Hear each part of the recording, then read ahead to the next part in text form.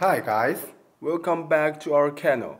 Today I'm excited to walk you through the basic setup of our CR series Artnet node, focusing on how to connect and work with the router.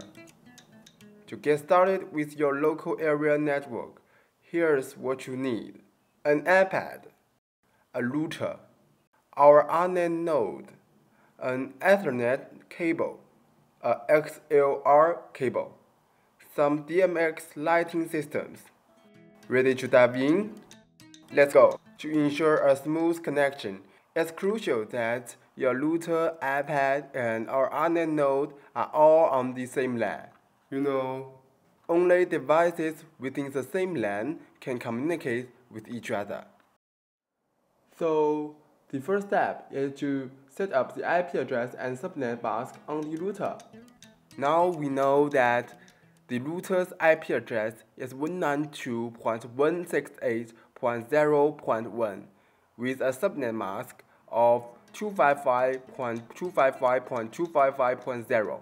Next, we'll need to configure the IP address and subnet mask of the Artnet node to ensure that match those on the router. First of all, we should connect the power.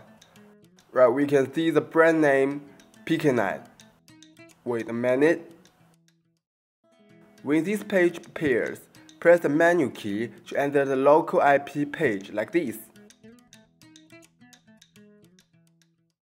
Then press enter to adjust the IP address, item by item. After reaching 192.168.0.2, long press the enter. Then it will automatically jump to the subnet mask page. Adjust the subnet mask to 255.255.255.0. Long press to confirm. After that, let's make the necessary connection.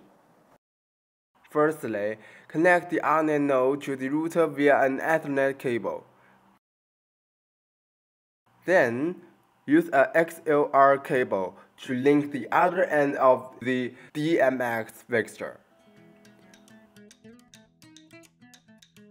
Now, connect the iPad to the local area network with simple tapping operations like me.